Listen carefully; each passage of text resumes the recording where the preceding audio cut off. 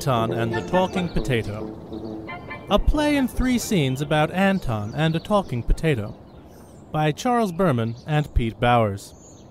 Hi-ho, the dairy-o, the farmer in the Plantagenet Street Community Co-op Garden. That totally doesn't fit. That's the joke. The farmer takes a carrot, the farmer takes a carrot. Hi-ho, the dairy-o, the farmer in the Plantagenet Street Community Co-op Garden. Is that the joke again? You know, just because you say a joke twice doesn't make it twice as funny. Go to hell. I'm not singing for you. I'm singing for me. I'm enjoying myself. Well, at least somebody's enjoying yourself. All right. Hey, get back here. Okay.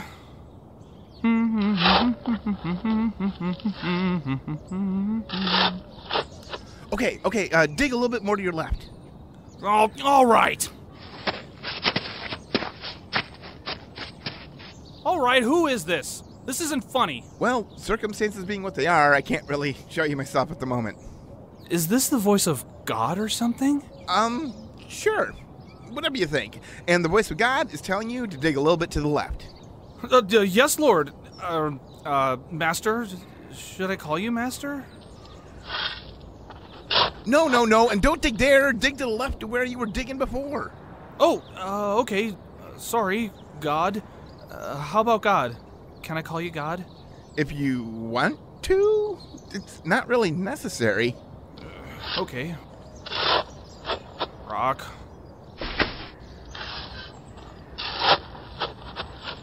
Root. Potato. Ah! God? Okay, all right, I'm not God. I'm a potato. What? Do I really have to repeat that? So that means I threw you over there. Oh man. Aha! Whoa, hold it. Cool your jets, Sparky. I'm kind of afraid of heights, dude. You're a talking potato? Yeah, you've pretty much summed up what you know about me. This is incredible. If you'd say so. No, it doesn't matter if I say so. This is incredible. I could make so much money charging people to come see you. Huh. Well, that would be boring. They'd just be looking at a potato. But you talk. Have I said anything interesting yet? Look, as a potato, I don't think you appreciate how interesting it is for a human to see a potato talk. And you're not actually seeing me talk. I don't have lips or a mouth. Are you calling me crazy? I'm not the one talking to a potato. Listen, I'm telling you, people will pay to see this. Why bother? Why not just get the money directly instead of making people give you their money? What? What do you... like how? I'm a talking potato. I grant wishes. I've never heard of a talking potato that grants wishes. And how many talking potato stories have you heard? Let me think. Okay, spoiler, it's 0. Aw, I would have gotten it. So, I get 3 wishes? If you want 3. Well, how many can I get? As many as I can grant. Is this one of those you can't ask for more wishes things? No. Why the hell wouldn't you be able to wish for more wishes? I don't know. It's a rule or something. Who else ever granted you magic wishes? Nobody. And nobody stupid enough to make a rule like that gets to grant magic wishes. Really? Yeah, it's like a rule or something. Okay, I wish for a yo-yo. Poof. There you go. Wow, this is just like the yo-yo I brought with me. Yeah. You know, you should probably wish to not be such an idiot. Okay, I wish not to be such an idiot. Poof. Cool! What's so funny? I totally just got that joke I heard this morning. You wouldn't actually wish to be smart, would you? Didn't I just do that? Okay, before we do any more of these, you should really put some thought into what you wish for, all right? All right. My much less idiotic brain tells me that you make sense. Well, you're half right. What half? The top half. Listen, I've been granting wishes for the past 5 or 6 minutes now, so I think I know a thing or two about wishing. Okay. Are you going to tell me? Oh, you want me to tell you? Yes. Okay. So, tell me already. Tell you what? What you've learned about wishing. Oh, okay. Well? Oh, what? You mean now? Well, what do you think I meant? Thing number one that I've learned about wishes. You have to be specific. Like with what? Well, just in general. For instance, you could say you wanted to find a girl, and I could make you dig up the body of a dead 6-year-old girl, if I was a dick. But you're a potato. Okay. Let me try another one. Say you wish for an unending supply of beer. I can make the world flood with beer, and then you drowned, if I felt like drowning everybody that day. What you say is, I wish a beer would appear in my hand anytime I wanted to, in a glass. Of course, I could make a 12-ton glass of beer appear in your hand, and it would squish you, but, let's be reasonable. Wow, man, this is way harder than I thought it would be. So you've thought about this before? No. Why do you ask? You know what? You're right. This is going to be much harder than you thought it was going to be. Okay, I want $100 million. All right, you asked for it. Poof. Delivery for some stupid guy. Are you some stupid guy? What the hell? Why are you calling me stupid? Delivery. Here's 100 million Monopoly dollars. No way, man. I wished for $100 million in real money. See? This is what I'm telling you. You got to get the details right. Poof. Here's 100 million Zimbabwe dollars. Worth about a penny. Jeez, what can I get with this? I don't know. Half a Tic Tac? Or 250 million Zimbabwe dollar bills? Great. All right, pay attention. What you need to do is wish for 100 million real American dollars now, in your own bank account, tax-free, from a legal source, in a bank that isn't about to close or burn down, that nobody else has any legal obligation to, without the U.S. dollar immediately entering a period of hyperinflation, and without quotation marks around the word dollars, and with no stupid tricks, or smart tricks. You think that covers everything? Yeah, that's about everything. Okay, I wish for what you just said. Hey, guess you're not as much of an idiot as I thought you were. Poof. So, is that it? Yeah, that's it. I'm rich? You're rich. Cool. Now I wish I could find a girl.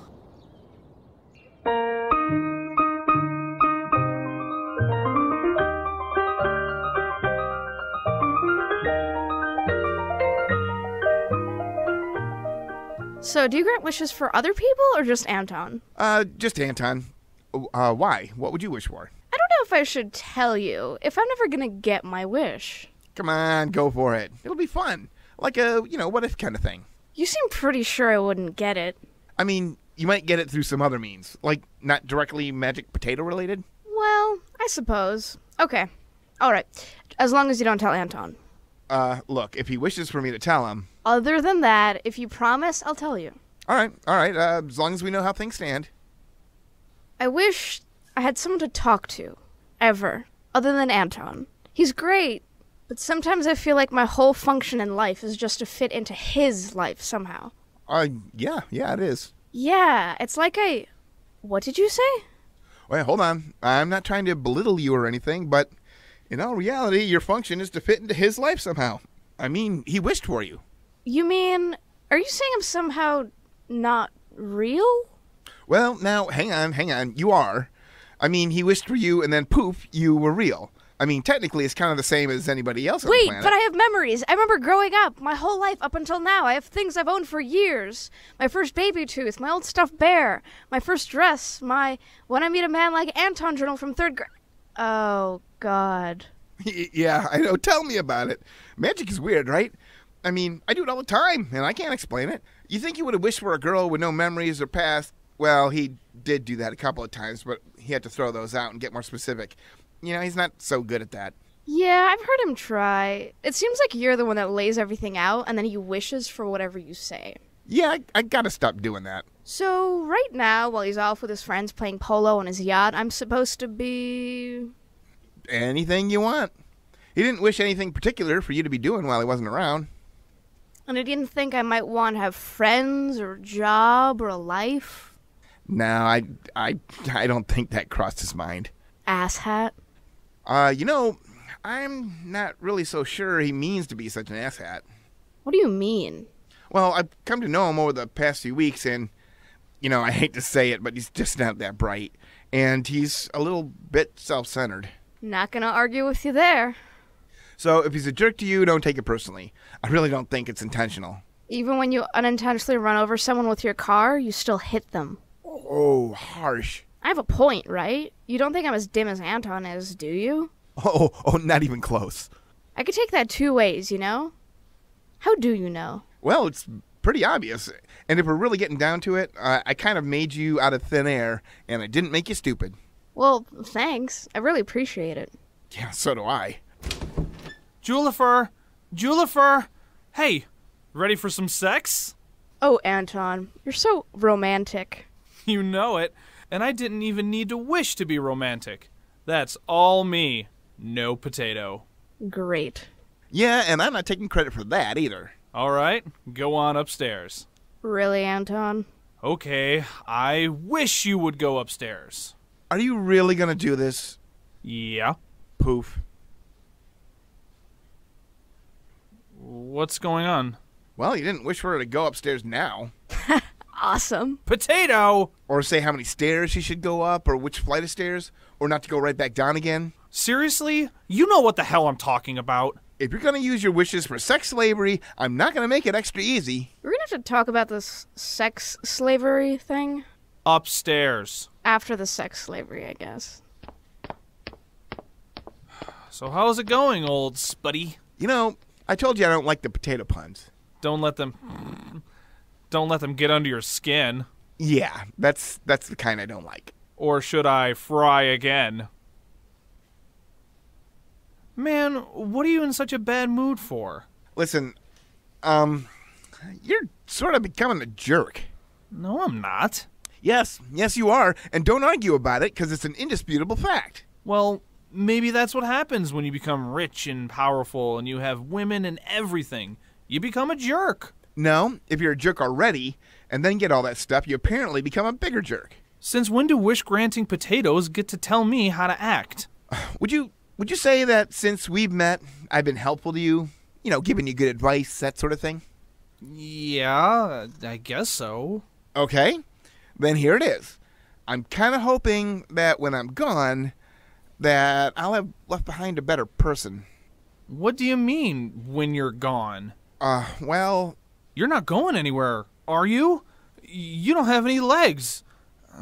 But you are magic. Anton, I'm just a potato, and you haven't been keeping me in a cool, dark environment or anything. What are you talking about? Look at this huge house. It doesn't get any cooler than this. As always, you're missing the point. Nothing lasts forever, Anton. Not even perishable food items. What are you saying? I'm starting to go bad. Spoil, turn rotten. Phew. What a relief.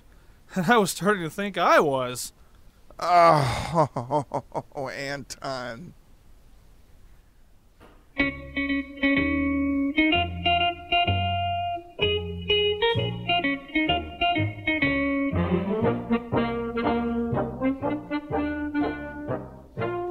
Anton, we need to talk about something.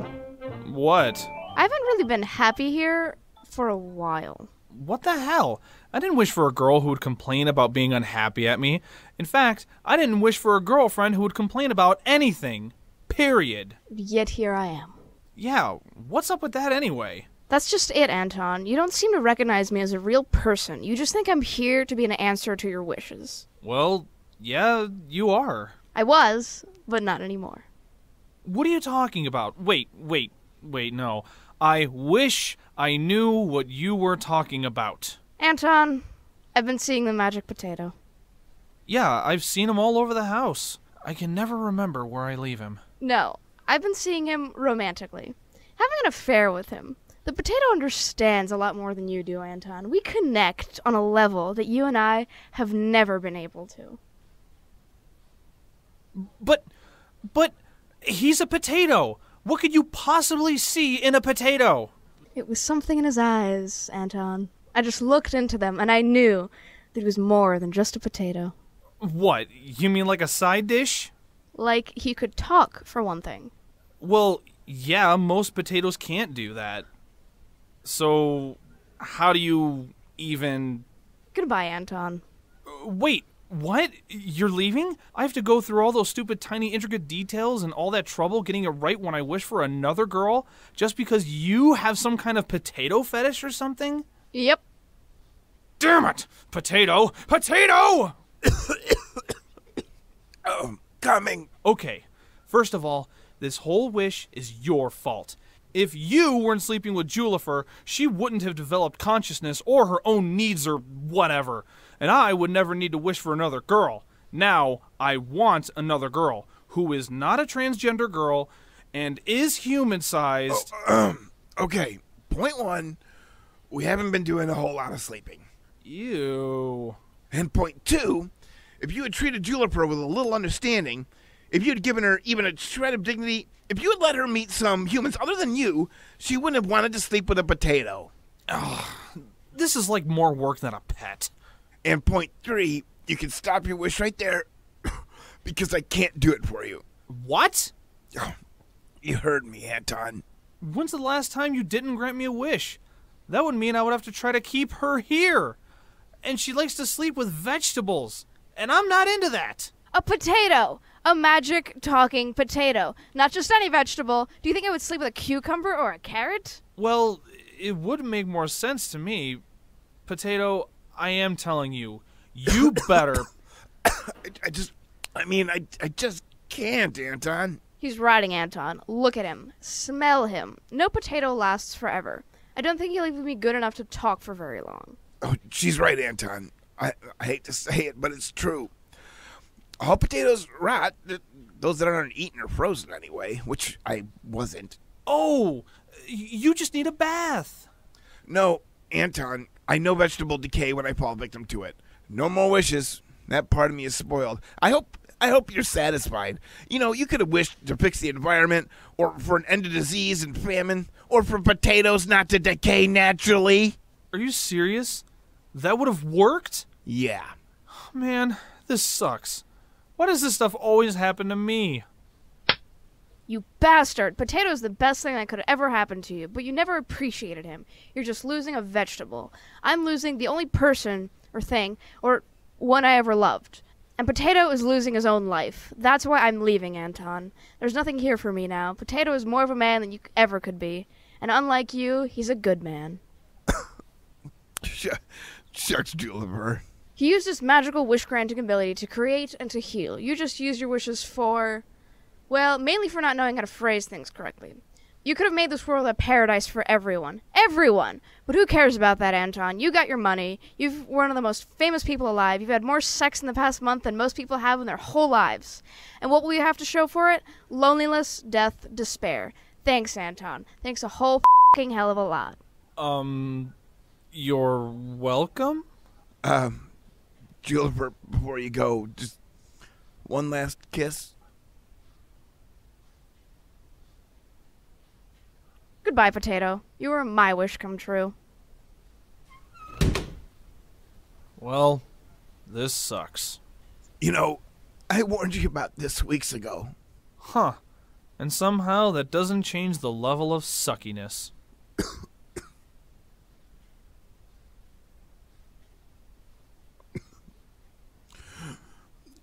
Goodbye, Anton. What? Potato? Potato?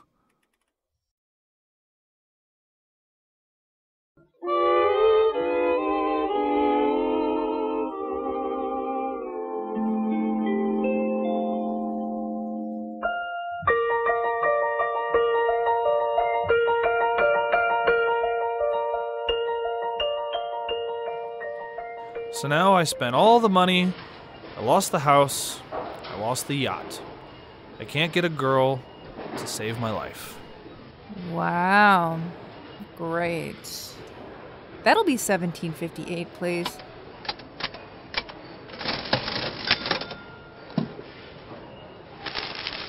And nobody cares who I am or what I have to say anymore. Well, I care. Who are you? Look in your grocery bag and see. There you go, a little bit deeper. No, that's a Twinkie. Yay! You found me. I am the talking, wish-granting tomato you just bought, here to make your every wish and desire come true. Oh no. No way. Hell no.